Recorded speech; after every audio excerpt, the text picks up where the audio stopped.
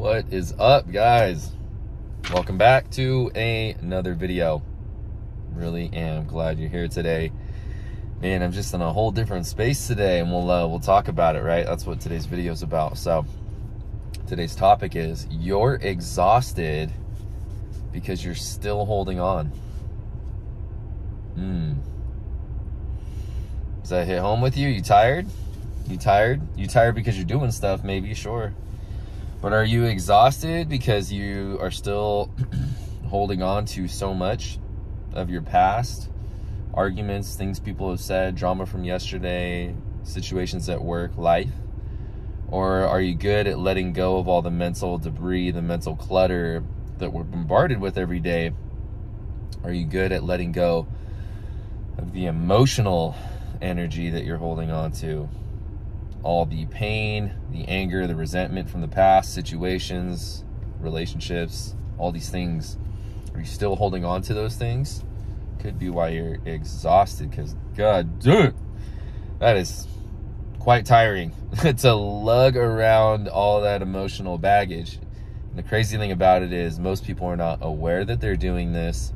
And even if they are, that they, have this stuff they hold on to still, most people don't know how to let go of it, and so we still hold on to it. We carry around all of this stuck energy with us, and it's exhausting. One of the examples through one of the workshops, courses I did a long time ago, always talked about holding a beach ball underneath the water. Imagine that beach ball is gigantic, like a huge beach ball that you would have to use literally all your strength to hold on into the water. Now imagine the beach ball represents all the unchecked drama, all the emotions, all the mental crap you have in your mind that's repressed or suppressed that you haven't let go of. Imagine how much energy it's taking for you to just hold that beach ball underwater. What would you do with that energy if you just let it go? All that stuff came to the surface, and now you have all this extra energy that you were using to hold that ball down. Now you have it to what? Create your dreams, find your purpose, attract in the partner that you want because you're working on yourself. You have time to work out now. You're not worried about all this stuff anymore. And that's what most people do. We spend so much time and energy pushing down all of this stuff from the past that we haven't let go to, and it just drains us of our energy. And it's mostly, like I said, unconscious for a lot of people, me included. And I'll share that. So it's funny, yesterday I made a video, and for whatever reason the file got corrupted, and I had to go to work. I just didn't have time to do another one. I didn't really want to anyways. So clearly that video wasn't supposed to come out, but it was about anxiety. And it was about anxiety, and what I had become aware of in myself is I had so much anxiety built up that was kind of hiding. And it was there, I just wasn't fully aware of it, but I could just feel it. I'm like, why am I still so uneasy? Why am I having all these thoughts of doubt coming up about, this new situation I'm in with my job, with me moving to a new city? I was like, why the hell am I still all worked up? I'm grounding, I'm clear. What is it that I need to become aware of in myself that I'm holding on to or that's messing with me? And it was so much anxiety in my chest, and it was anxiety due to uncertainty.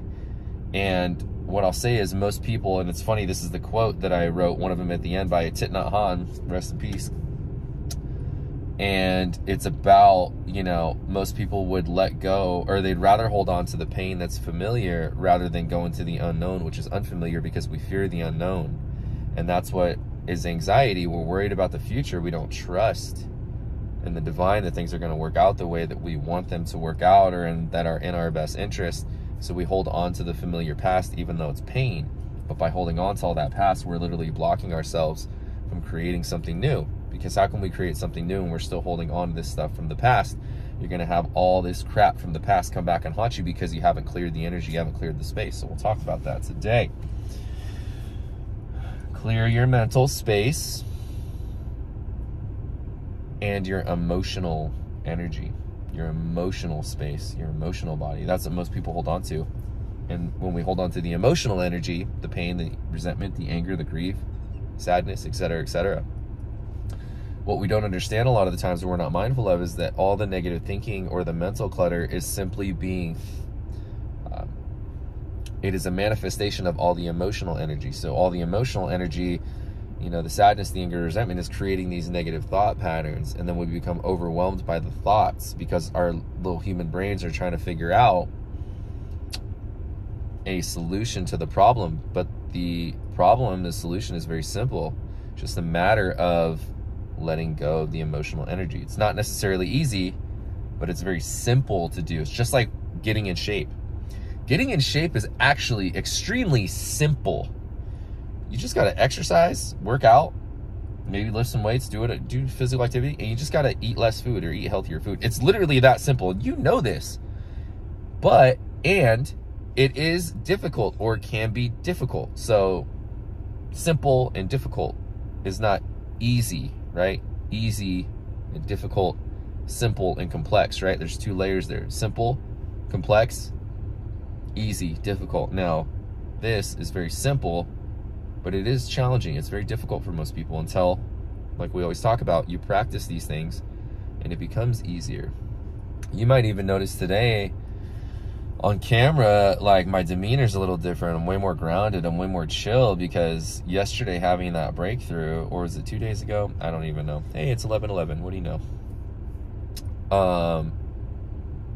My demeanor's different because a lot of the anxiety that I was harboring in my chest, this fear of the unknown, the doubts, were because I had this emotion stuck in my chest. Literally, I became aware of it and I was like, I'm so anxious, my chest is so tight, I literally can't breathe. Like, I was so tight. So again, we become aware of our thoughts, of our physical well-being, of what our bodies are telling us, this emotional energy, this fear I had in my chest. Now that I addressed it, and I'll talk about the mechanism I used to address it and let go of it, you know, I'm much more relaxed. I'm also a little tired because I had a busy night at work and I have a busy day today. But anyways, it remains the same. My demeanor has changed because I addressed the anxiety and the fear that was harbored in my chest, the emotional energy. We get bombarded with clutter every single day. News, social media, family stuff, drama from friends, situations at work, disagreements, a long to-do list that we never seem to get done. We'll make another video about that, right, if you're that. So we tend to start overthinking things because we're trying to solve the problem, but it's actually very simple. The book that I started reading, and I'm only like, I don't know, I'm like in the first chapter, but it's already, you know, it's one of those things I'm just kind of like taking a bite of it and then just sitting there and enjoying it. And really, this is not a book you just read through, right? It's a book you read a page and chill out and digest the material and apply it. That's what I always try to do. It's called Letting Go by Dr. David R. Hawkins. If you want to take a look at it, if you want to read the book and that resonates with you and you look it up, I recommend reading his first book, Power versus Force. Dr. David R. Hawkins, Power versus Force, gives you a map of consciousness, helps you understand. And I remember there's some powerful mechanisms there. It's just so simple. That's the thing. It's like, I think Albert Einstein said, is like true genius is simplicity. The most complex problems actually have a simple solution to them. But our human brains, we try to overcomplicate things. But this is what leads to anxiety, overthinking. If you're an overthinker, you're overthinking things. The solution's actually probably very simple. It may not be easy to do. It's probably very simple. So, we pile this stuff up either intentionally or unintentionally, but it accumulates nonetheless. What am I talking about? The argument you had with your spouse, your significant other 3 months ago, you kind of cleared the air, at least you get along, but you never really cleared the air. You never said what you wanted to say, neither did they, so the space is still dingy, still dirty, as I like to call it.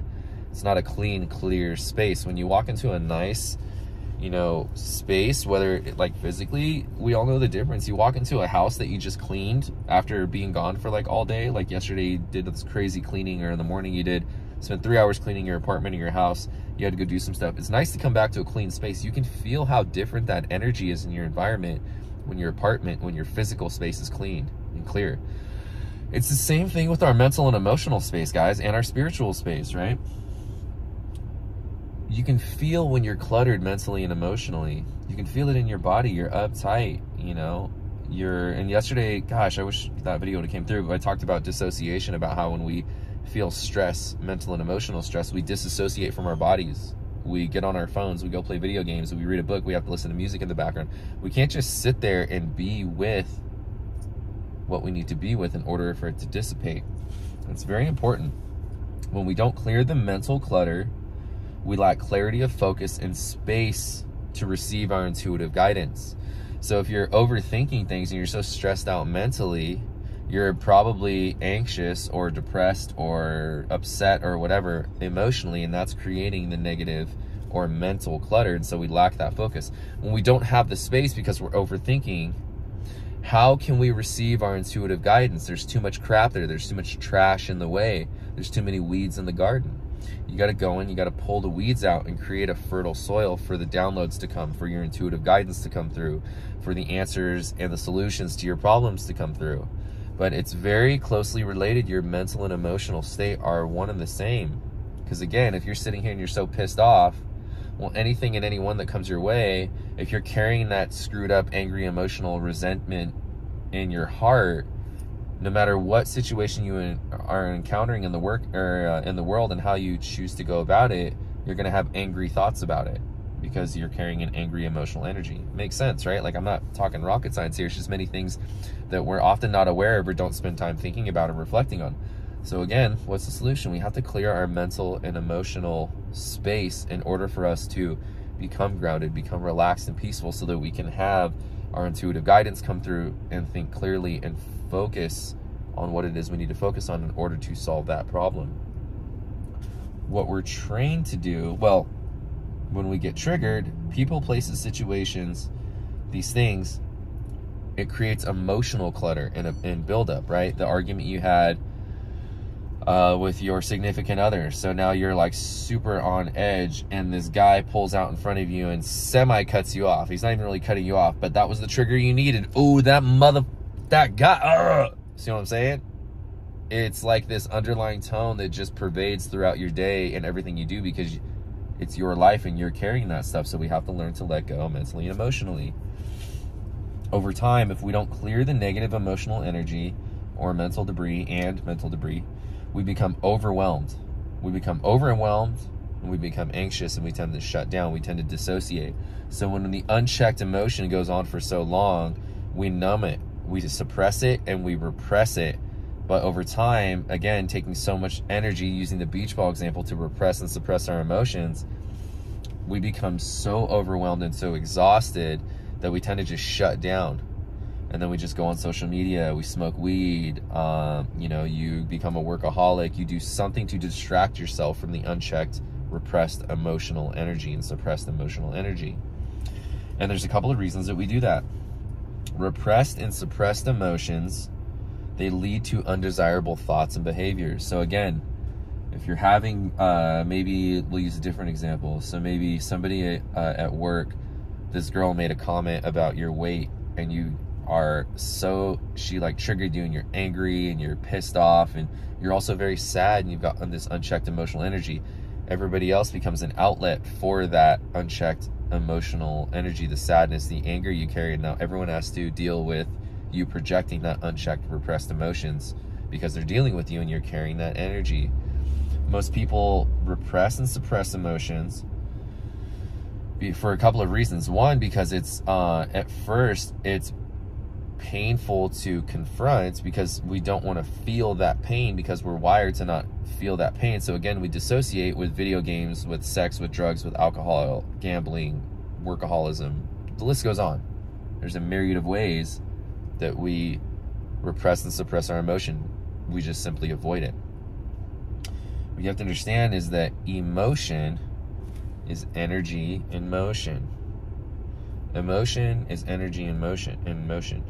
So if you're repressing and you're suppressing your emotions, you're literally blocking the energy flow, the life force of the life that wants to come and move through you. So you can't move forward because you're holding on to the past. You have stuck energy. The energy is not in emotion. The emotions are repressed. They're stuck deep down. You've got to let go of the emotion so that the energy can move in motion. You can get rid of the bad stuff. Now you have space again for the beautiful new energy, relationships, blessings, situations, miracles that come into your life. Energy in motion. Emotion is energy in motion. So when we suppress the emotion, you're blocking energy coming in and out of our lives. Life is a natural flow. Imagine, you know, hopefully you've never been constipated, but if you've ever been constipated, you're literally blocked up. Nothing can move through your physical body. Here's the thing. It's the same thing with your emotions. When your emotions are constipated, you have so much emotional shit in you, it's not moving through you. So you're blocking that. You're clogged up emotionally. That's why it's hard to be happy. That's why it's hard to focus and concentrate. You don't have ADD. You're distracting yourself and you're dissociated, so you haven't been practicing concentrating. But it's hard to concentrate because you're blocked, because every time you sit still, you've got so much repressed emotion and energy in motion that's not being moved. You're blocked.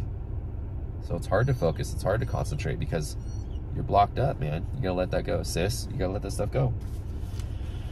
Sometimes we're not, or most times, most people are not aware that they're doing this. We're not aware that we're suppressed and repressed because we're trained to do that from a young age, especially men. Don't show your emotion. Don't cry. Don't be a baby. Don't be a little bitch. So we suppress our emotions. Or, you know, you had a toxic parent, and every time you felt or cried, don't cry. Don't cry about it. You know, what are you crying about? I'll give you something to cry about, right? You're like shamed for expressing emotion. This is how society runs. It's part of a deeper system. That's what the system wants you to do, though, so that you become a numbed out drone on pills, reliant on their stuff. But I digress. That's a whole nother thing.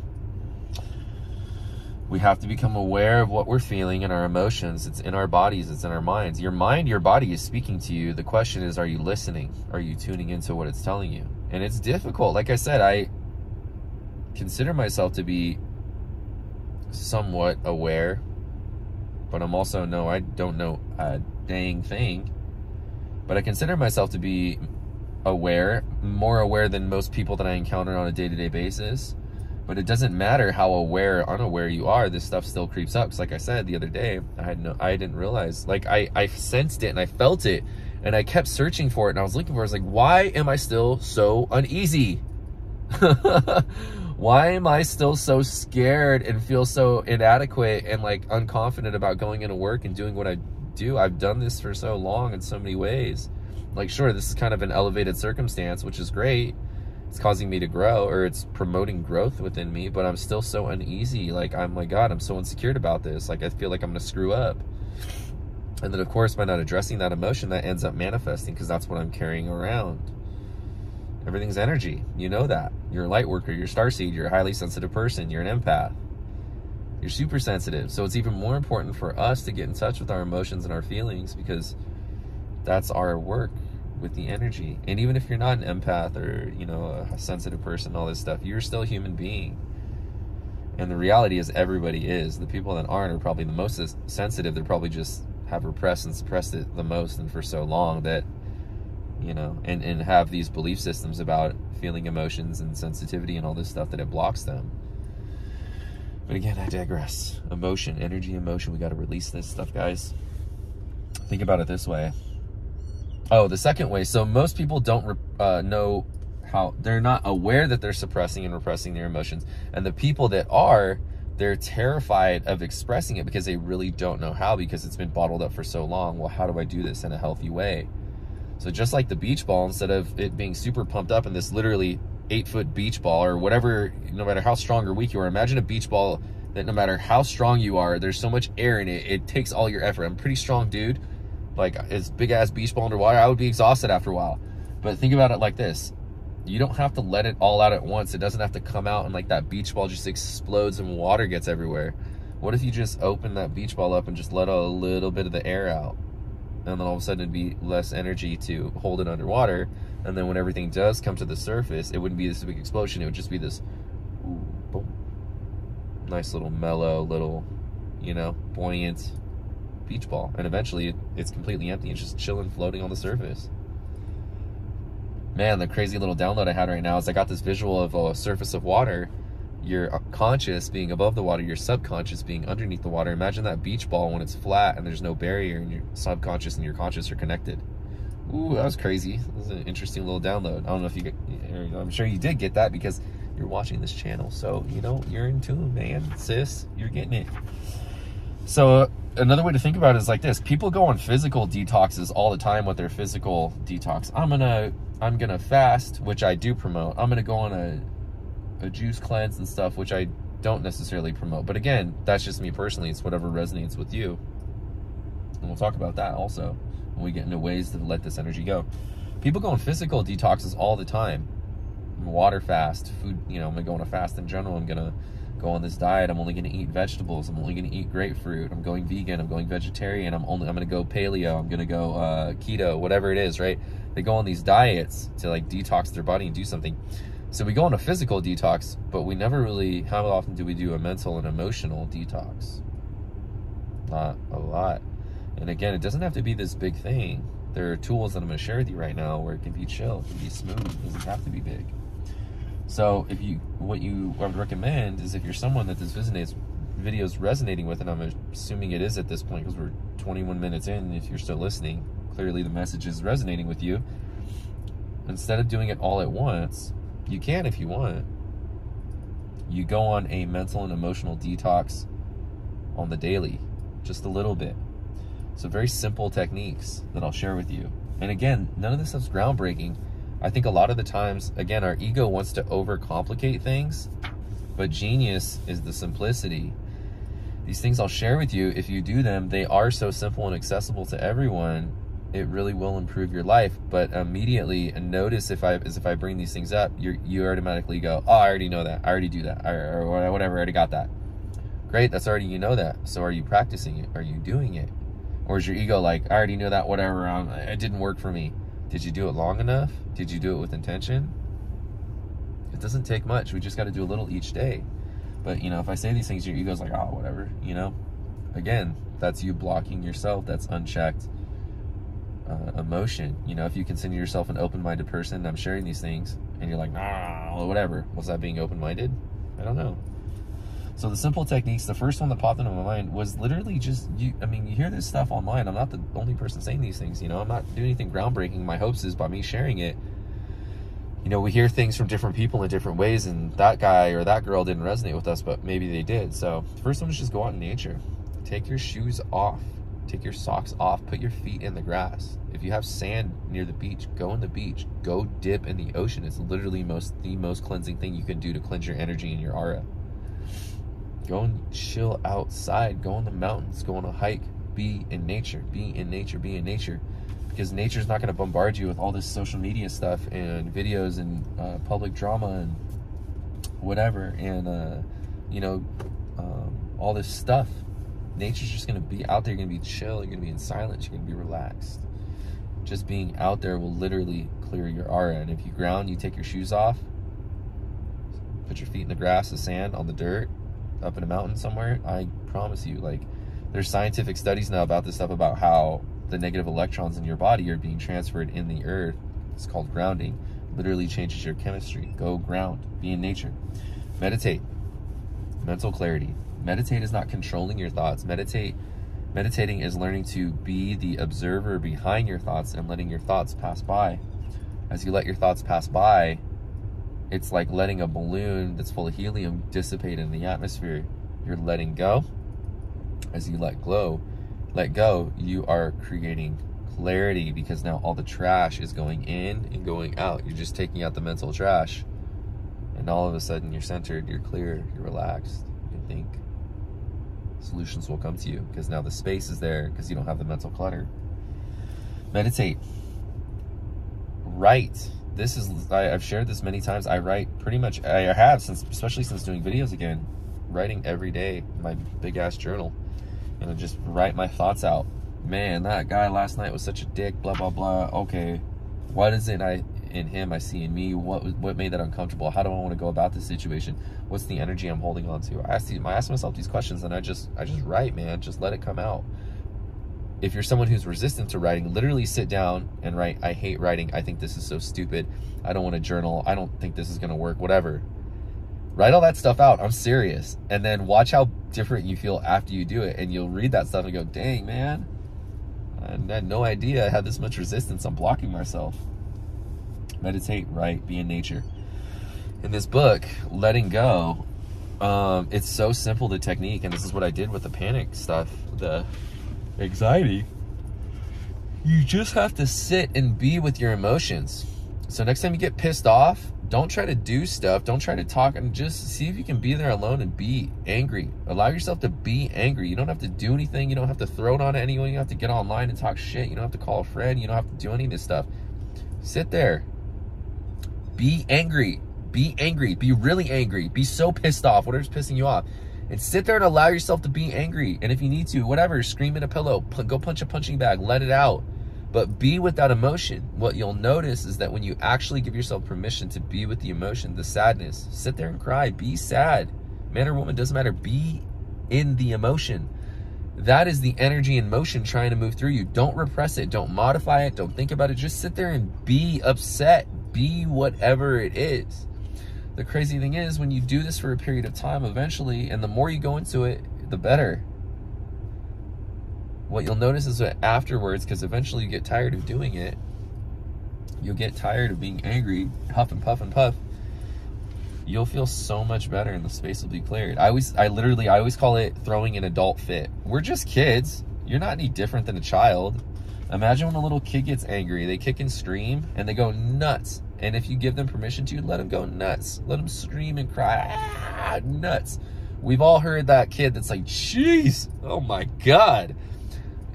That's them letting out their emotion. And then what happens later? And I don't have kids, but I know this well enough, you know, friends and all this stuff. And if you're parents, you definitely know this. Just let them throw the fit. What happens after they throw the fit? They're exhausted. They're exhausted, but you know what? They feel better. Like, oh, can I have some cookies now? I'm hungry, right? It's like it never happened. It's the same thing we have to do. Give yourself a permission to throw an adult fit. Don't project it onto anybody because it's not their problem to deal with, even if it was them that triggered you. What good is that going to do? It's about you. Give yourself. Go sit in silence. Go be pissed off in your bedroom. Punch a pillow. I'm serious. Scream. Sounds stupid. Do it. Throw the adult fit, because when you let go of that emotional energy, you'll be free of it and you'll go, oh my God, I feel so much better. Let it go. That's what it's about, letting go. If you do a little each day, it won't be as intense.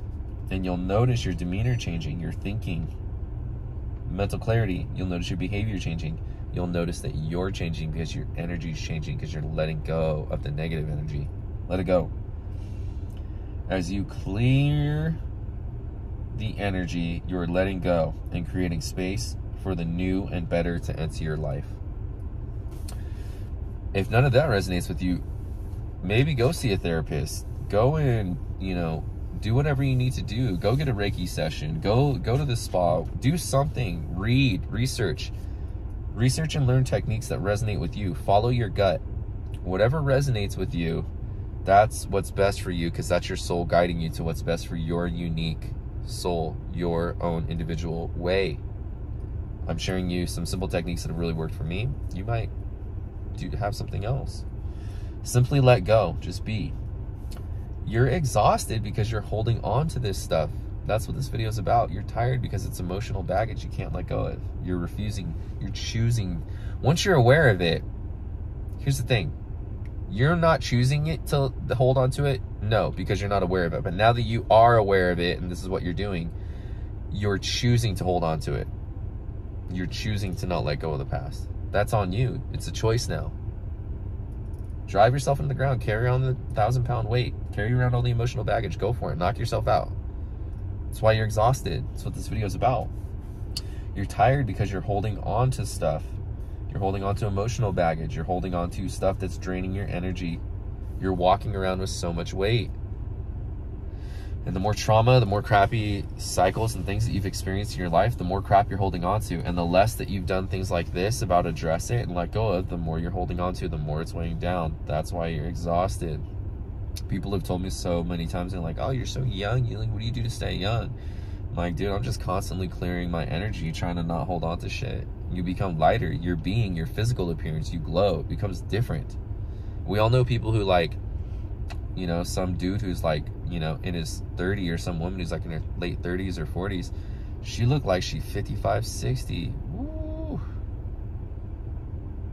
A lot of people, they look way older than they are. It's because they're holding on to the baggage, they're holding on to the stress. The crazy thing is, and I've seen this over time, you can physically see people change, that when you start to practice this, they literally look younger because they're becoming a different person, because their energy is changing, because they're letting go of the past.